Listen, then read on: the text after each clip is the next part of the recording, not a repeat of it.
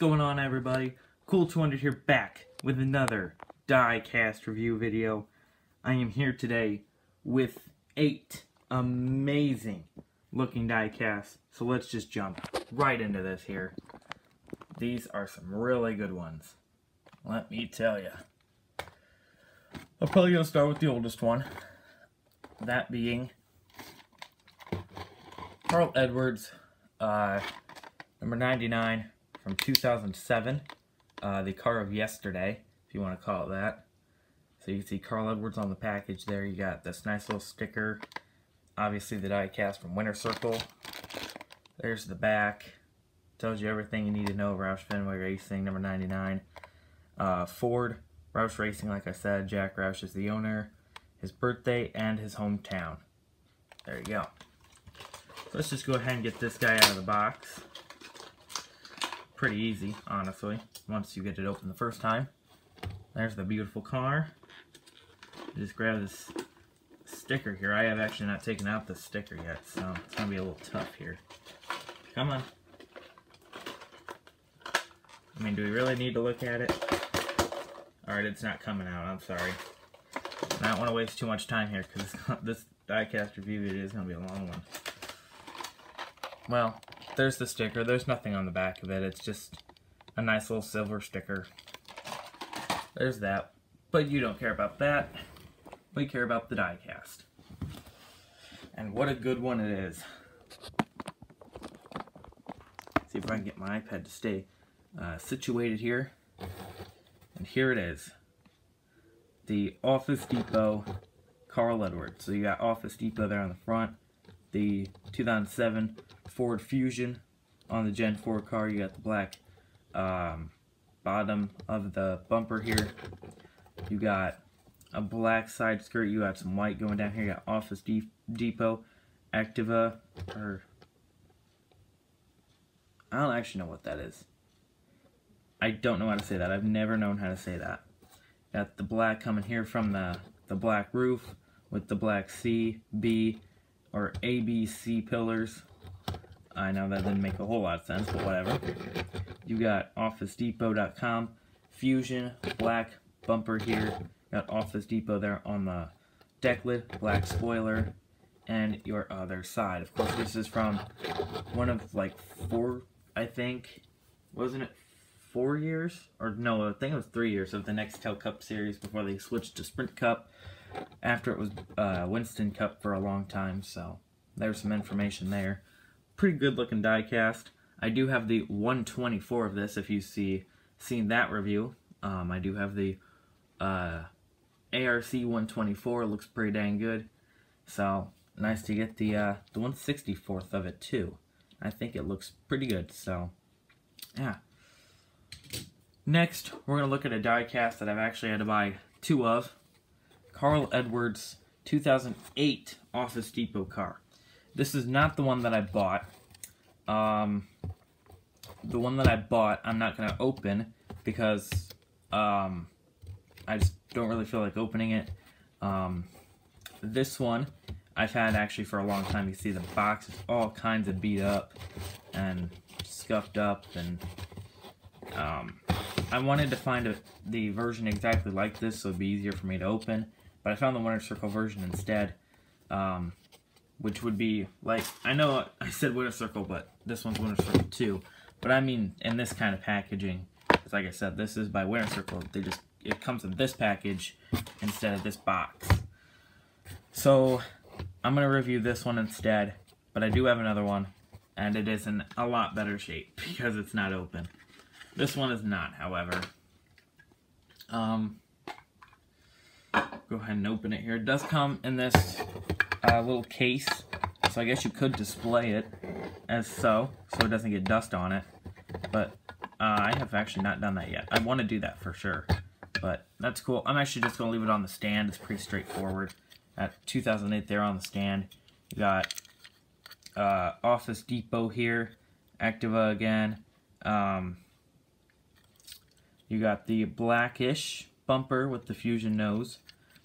You got this black curvature going here with the white around it. That's pretty cool. Got the white number 99.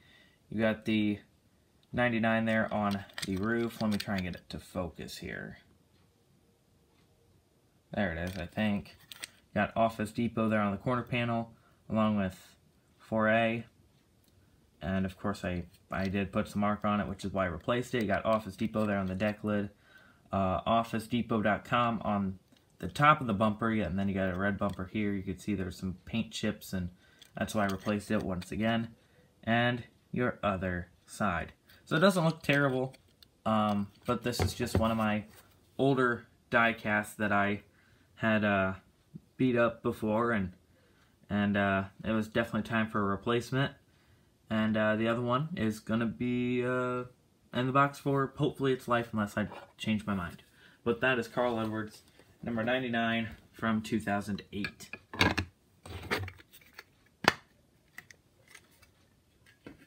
Alright, the next die cast we're going to look at here is Marcos Ambrose, number 9 from Richard Petty Motorsports. I think this is a year after, no, it's a 2012.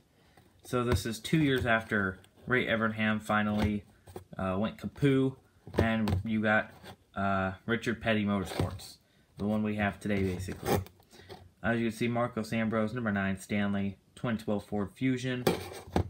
Nothing really to this box, it's just kind of that Petty blue, if you want to call it that, with Richard Petty on the box, and his team name and or track under the car. So let's go ahead and pop this guy out here from the Gold Series, of course. Here it is.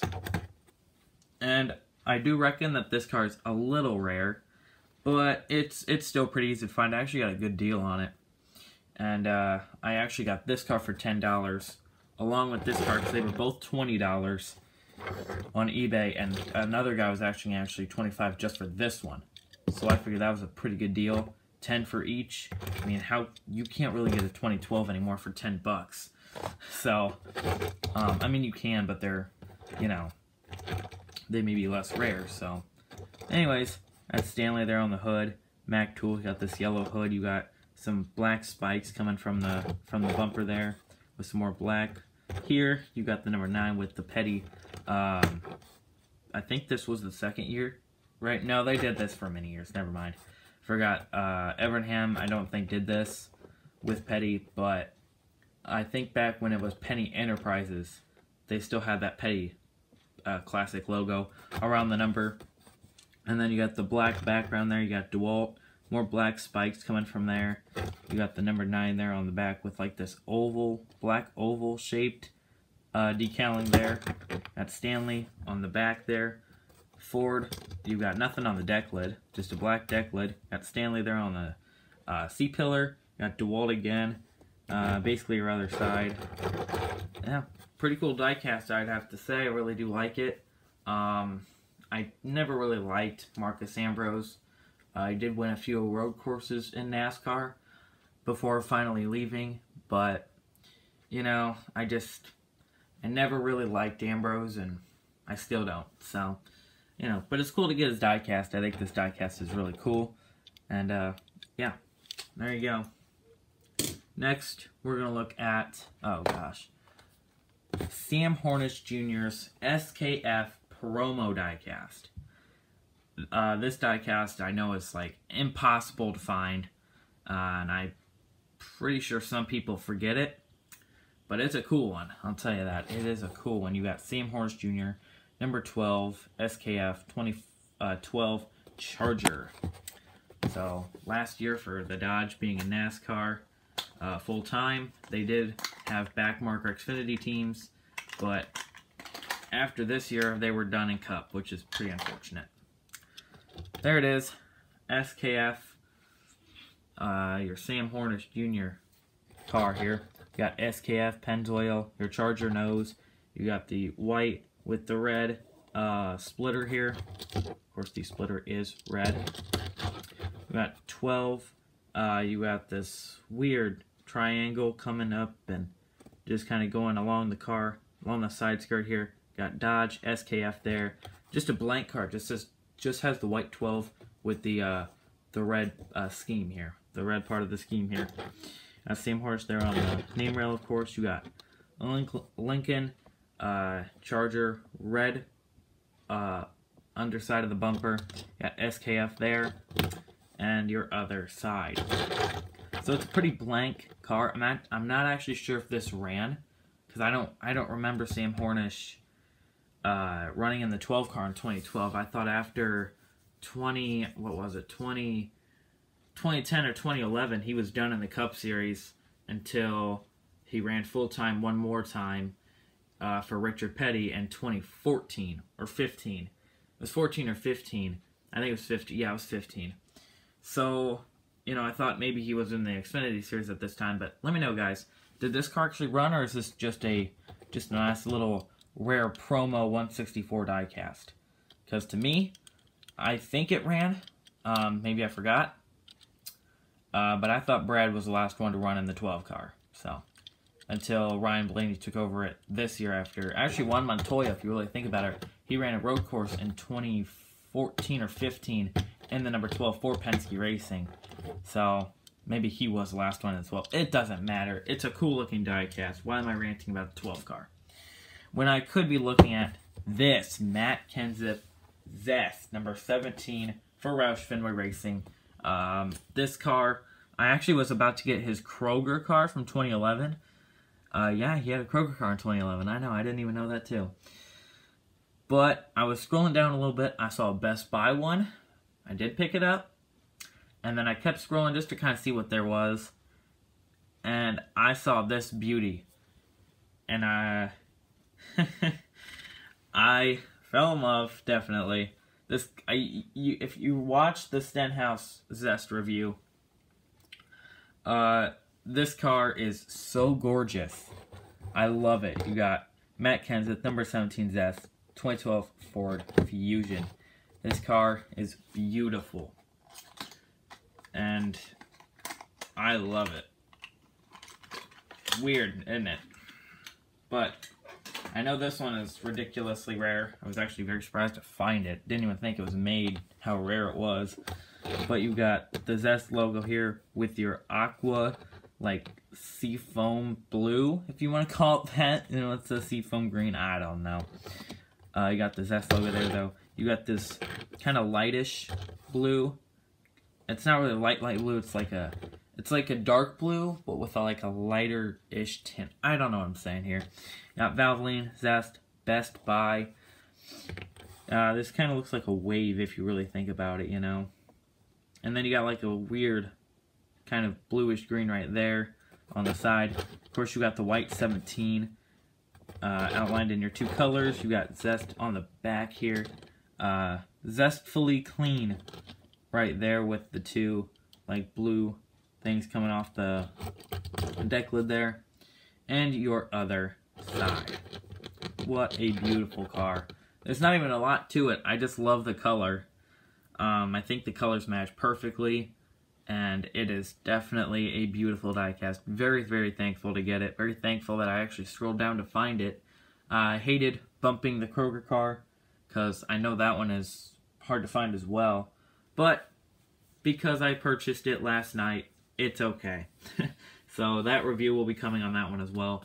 Along with like 12 diecast each, maybe.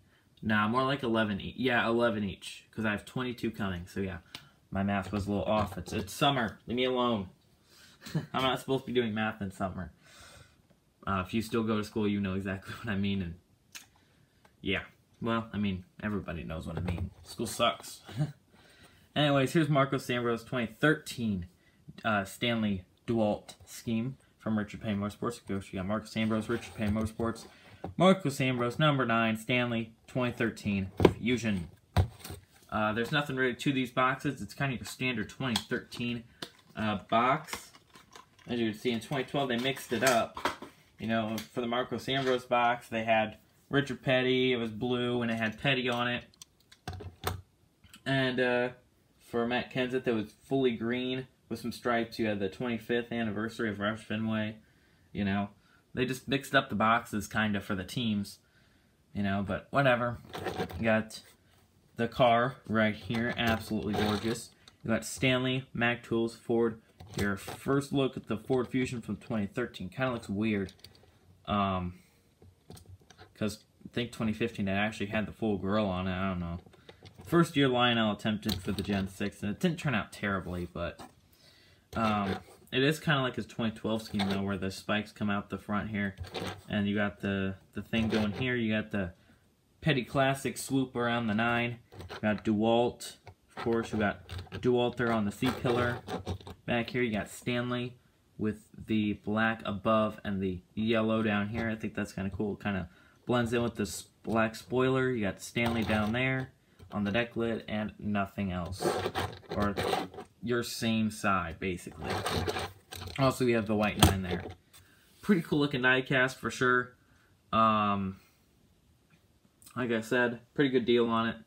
And I did want both diecasts, so I definitely would have spent more if I didn't find that deal. So, $20 for 2 cool looking diecast, why not? So, pretty cool. Next diecast we're going to review is Clint Bowyer's 30th anniversary to the Toyota Camry. So, of course, you got Clint Bowyer, Michael Waltrip Racing. We all know that team, right? Clint Bowyer, number 15, Camry's 30th anniversary, 2013 Toyota Camry, of course. What other body would this be on, right? Let's go ahead and open this up. I actually kept thinking that this is on the PTC mold. It is not, I would like to mention. And it's also not on the WRL mold. It is on the regular mold, just the wheels. How they have more, less silver in them than I thought they would. Just makes them look like they're on the PTC mold for some reason, but they're not. You got Camry's 30th anniversary. You got the black hood. You do have a mess up here on the Toyota nose, of course. At this point, Lionel quality went out the window because it's not centered. It should be here. It's all the way over here. So, yeah, that doesn't make sense. But you got the red bumper here with the little black and white going off the sides here. You do have a white outlining around the hood. You got the red 15 on the silver roof with Michael Waltrip's team Twitter pin handle, or Twitter handle, whatever you want to call it. Of course, you do have the red 15 there on the side. You got Peak, Camry's 30th anniversary. You got a lot of, it's basically kind of like a flat gray here with some white striping going across. It does fade right here from a lighter-ish gray to pretty much black. With more black striping, you got the red stripe, and then you got the gray back there. Kind of weird. You got Peak right there on the C-pillar. You got Camry's 30th anniversary on the black bumper here. You got Toyota Let's Go Places on the deck lid, and there is the other side. Pretty cool looking diecast, if I do say so myself. I just happened to be looking for Clint Bowyer diecast and saw this one, and I decided, you know what, that's pretty interesting. I'll pick it up, and obviously I did, because why else would it be sitting here? And I'm very happy with it. I like it a lot. I think it looks awesome. So, there it is. Clint Bowyer's 30th anniversary to the Toyota Camry. Alrighty guys, on to the last diecast. This is Clint Bowyer's 2013 Peak Duck Dynasty, number 15. As you can see here, you got Clint Bowyer, number 15 Peak Duck Dynasty 2013 Camry. Very nice. You got, oh, there's nothing on the back. It just has the camo here, the 15. Michael Waltrip Racing, Peak Duck Dynasty, ages 4 and up. So, I don't know if this was a promo or if they just put in a special box because it's kind of representing a TV show or whatever, but I remember when Duck Dynasty was a huge hit. I think it still is. But, yeah, anyways, you got your 4 characters here amongst the Duck Dynasty hood with Peak right there. Of course, you got the Camry nose. That's also lopsided to the left this time. Or I guess if you're looking at it this way, would be to the right, but whatever. You got the Peak colors there on the hood. Hold on. There we go. Got the Peak colors here on the, did I say hood? I meant bumper. There you go. You got the camo there. You got the yellow splitter. You got Peak Duck Dynasty with more of the peak antifreeze blue and the camo. Kind of a weird transition, but I kind of like it. I know some people didn't, but you have the peak color here, and they got the camo on the corner panel. You got the blue, or the yellow spoiler. You got Duck Dynasty right there. More of the blue and more of the camo. And your other side, of course, you also have Duck Dynasty on the deck that I didn't mention, and at Duck Dynasty AE as their Twitter handle. So, or I think that's their Twitter handle, I don't know. But there you go, guys. That's it. That's all the diecast that I have for you today. I'd have to say, quite a nice little review. Yeah, for sure. Where's the other one? Come here, Carl. There we go. And of course, your front too. There we go. Just setting up for a thumbnail. But anyways, guys, thank you all so much for watching. Please like this video, leave a comment, subscribe for more. What else can I say, guys? Let me know which diecast was your favorite. Obviously, the two up front are my favorites. I think they looked amazing. But anyways, guys, stay tuned for more videos. Follow me on all the socials. Links in the description. I'll see you guys in the next video. Peace out.